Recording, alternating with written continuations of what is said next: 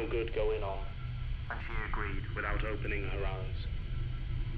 I asked her to look at me, and after a few moments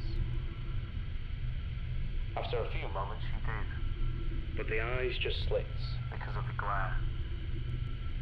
I bent over her to get them in the shadow, and they opened, let me in. We drifted in among the flags and stuck. The waiter went down, sighing before the stem. I lay down across her with my face on her breasts and had my hand on her. We lay there without moving, but under us all moved, and moved us gently, up and down, and from side to side.